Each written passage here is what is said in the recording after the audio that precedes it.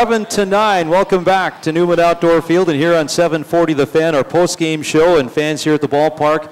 Be patient. We'll get to the fireworks in just a moment. Red Hawk manager Doug Semenuk joins us outside the Red Hawk third base dugout. And Doug, this was anything but easy, but congratulations on another win. And how about that 9-run third inning by your club and Ronnie Berkwin's grand slam home run? Oh, I mean, it was all good stuff there in the third inning, but the rest of the game was played sloppily, I'm not happy. I mean, if these guys can sit in here and have big grins on their face, then they're fooling themselves. But 4 errors, I mean, if you're going to be on the top of the heap, you can't do that.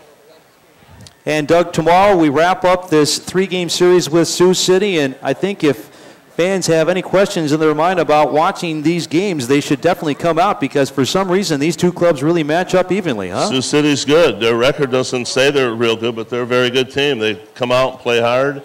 They swing the bat. I mean, we need to pitch better. We didn't pitch very good here tonight. We need to start pitching, stepping it up, because you're going to play St. Paul and Winnipeg coming up here, and they're hungry.